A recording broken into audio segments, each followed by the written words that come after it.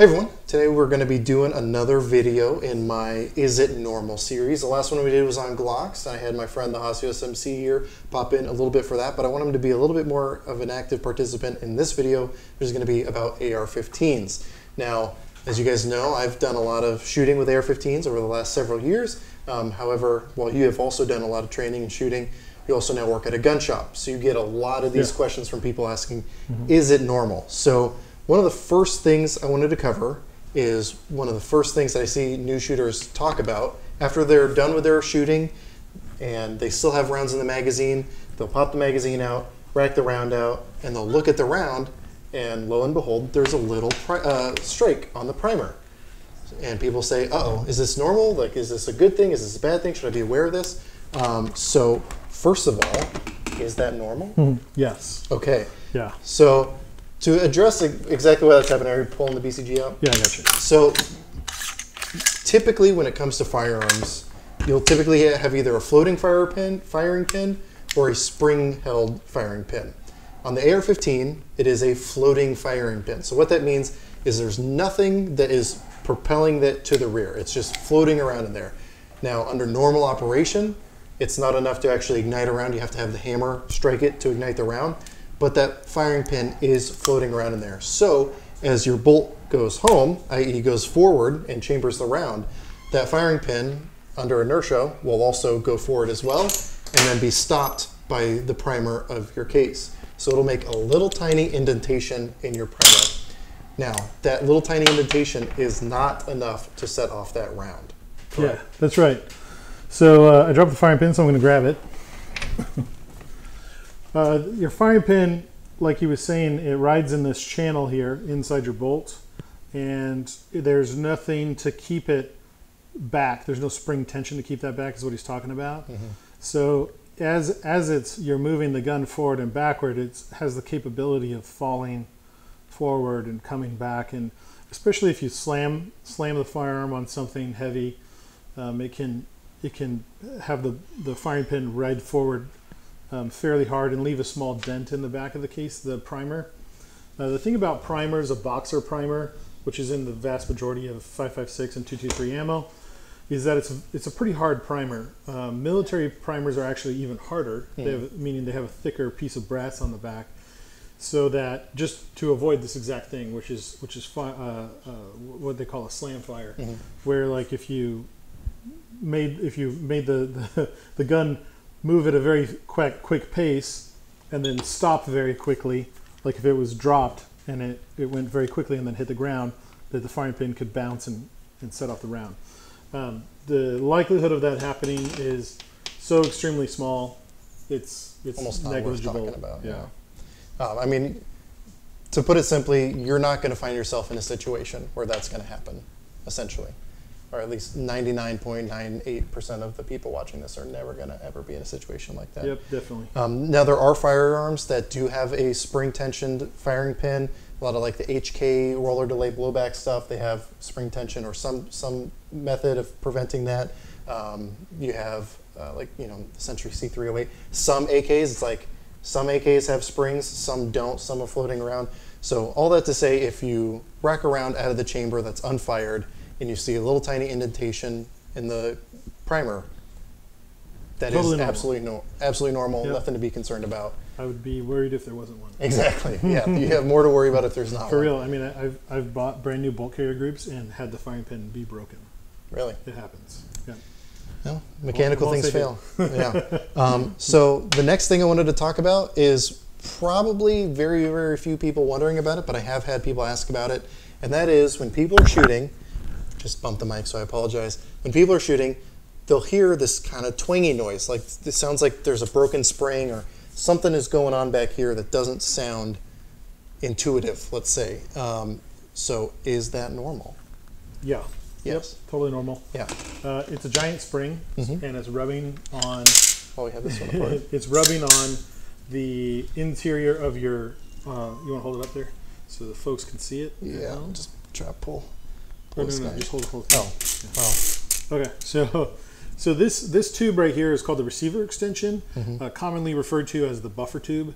Either is really right, but in the mil spec inside the coating on the inside of a mil spec tube, not the mil spec size, but an actual mil spec receiver extension, the coating that is in there is specifically made to lubricate and quiet the spring as it moves up and down inside there while you're firing. So when people come in and say, you know, why am I getting that twang?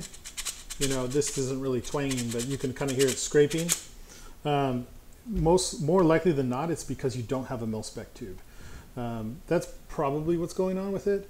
I've never heard it before and been like, oh no, I hear a twang. I'm usually focusing on the target, my front sight, and shooting the target.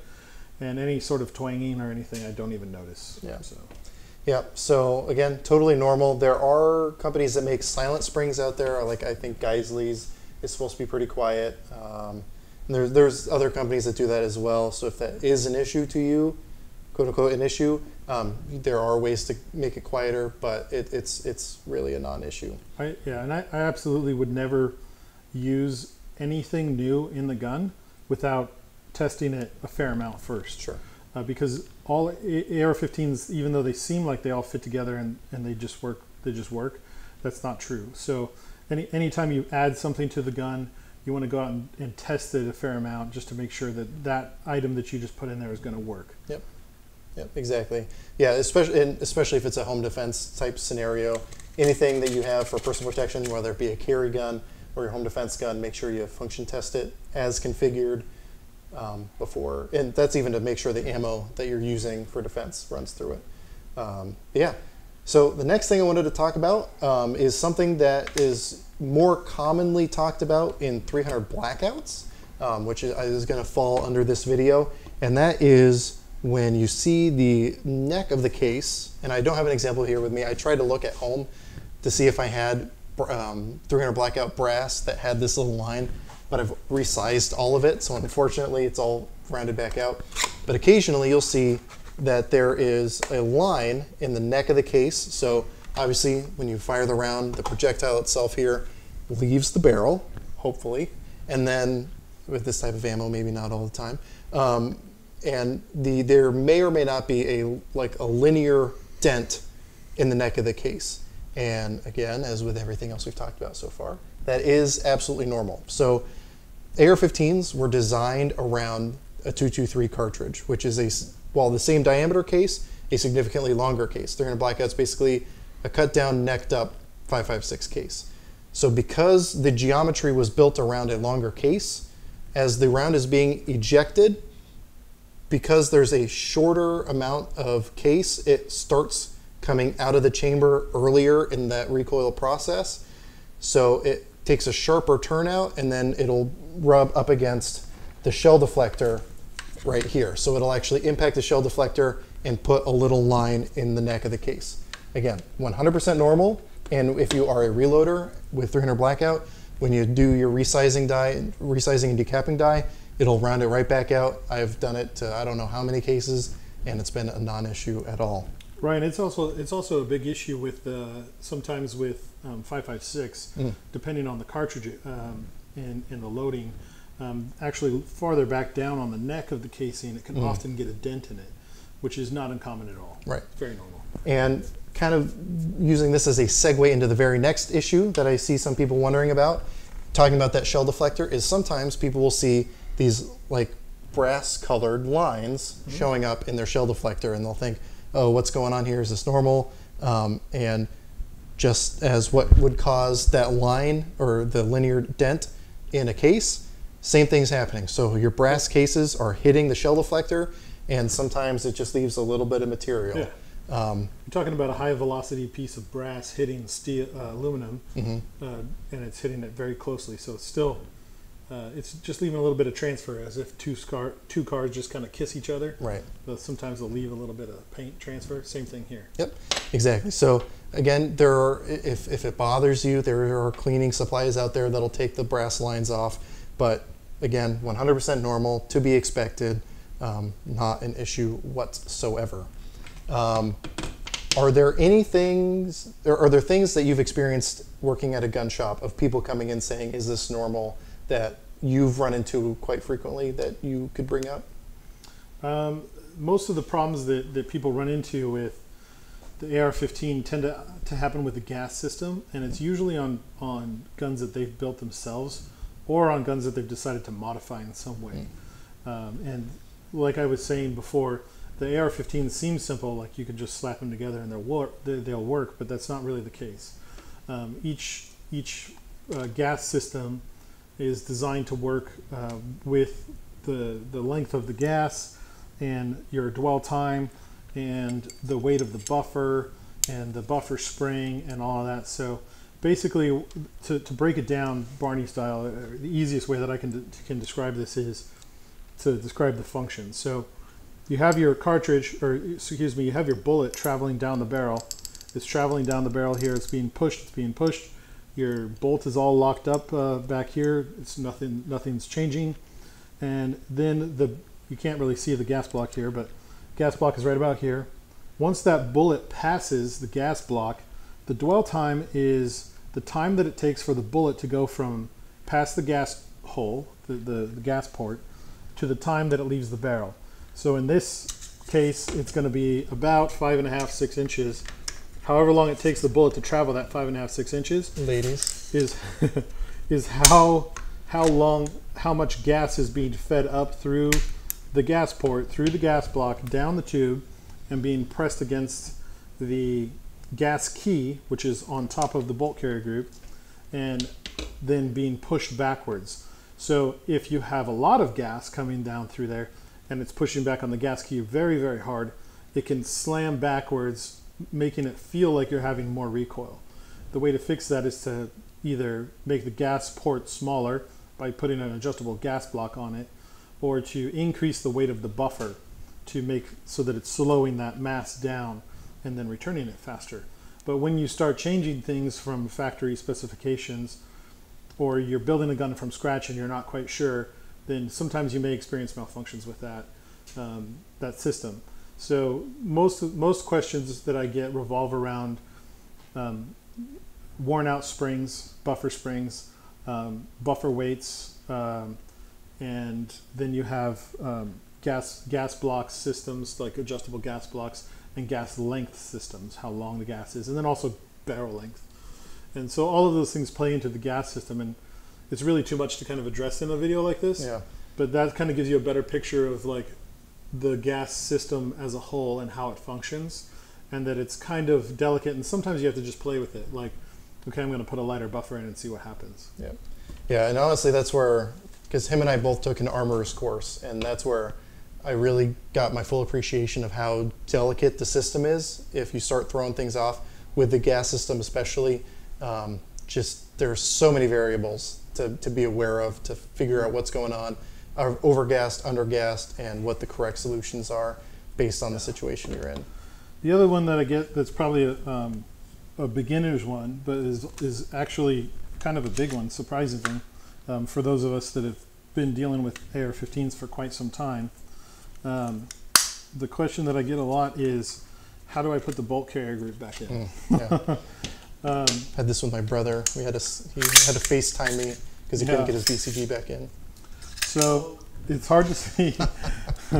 It's hard to see inside here, but there's actually, in this channel in the bottom, or I guess you would say in the top, there's two little holes for the ears on your charging handle to go into. And so what I see is a lot of people try to put in the charging handle from the rear, or they put it in too far and then they try to feed in the bolt carrier group. That's not going to work. So I came up with a pretty simple way to do this and explain it. Basically what you're going to do is you make sure this is oriented in the correct direction, which is up. I'm going to turn my upper receiver upside down. I'm going to insert this into the big hole as far as I can, press down, then I'm going to pull it backwards slowly until it falls into those little ears. Then I'm going to push it forward slightly so that it holds it together. Then you can let go. Once you're done with that, you make sure your bolt is in the forward position here.